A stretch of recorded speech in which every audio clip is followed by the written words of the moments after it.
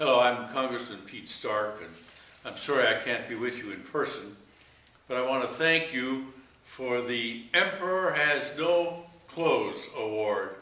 I can't tell you how excited I am to be in the same league as George Carlin. More importantly, I want to thank all of you, along with the leaders of the Freedom from Religion Foundation, for the marvelous work you do.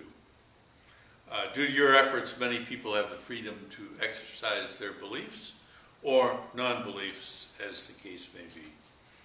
In 2007, the Secular Coalition for America sent members of Congress a survey about their religious belief, and I answered that I didn't believe in a supreme being.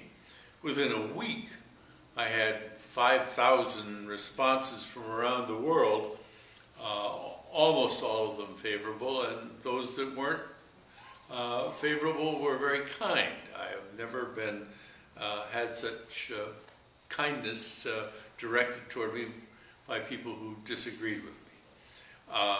I'm also pleased with the support of my colleagues in Congress.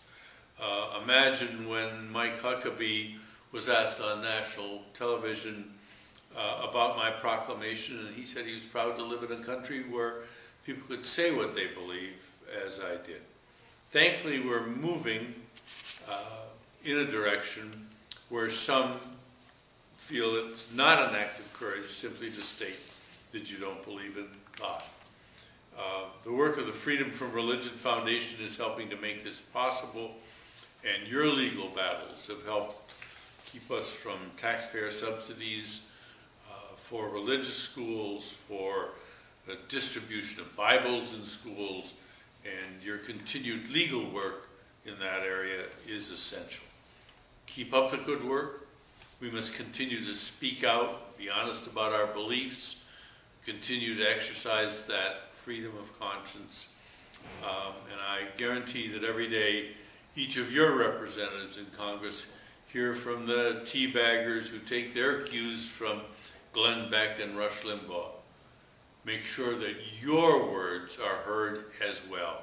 It's because of the wonderful work of organizations like the Freedom from Religion Foundation that we're able to continue our progress. Thank you for the delightful award, and all of you be well.